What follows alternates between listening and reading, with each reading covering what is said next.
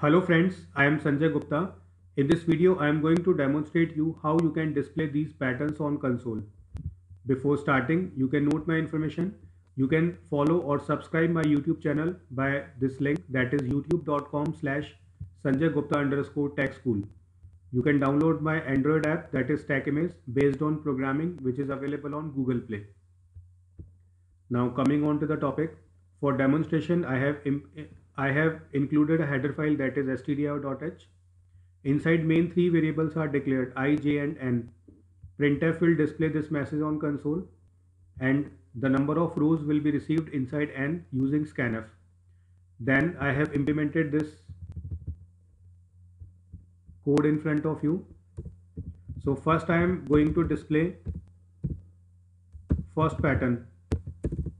So for that purpose, I have implemented this loop which is starting from 1 and it will repeat n times. Then for printing columns, I have implemented second loop which is starting from 1 and it depends upon the value of I. So it repeats I time. Then if and else conditions are available.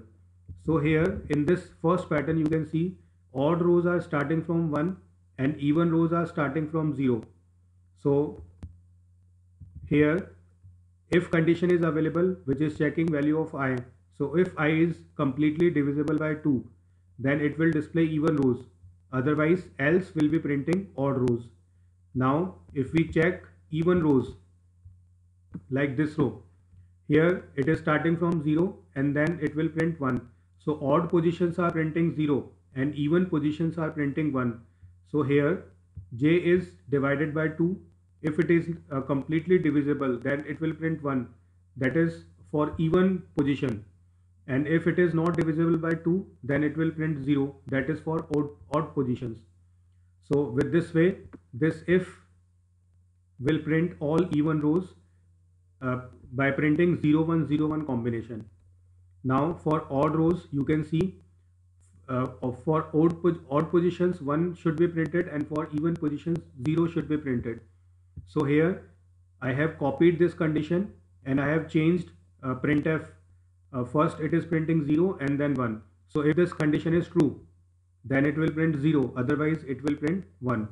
So this way I have implemented this code so that first pattern can be displayed. You can see the output. It is equivalent to first pattern. Now you can compare both the patterns. Both are same. Now if you want to print its reverse, then you have to change only first loop.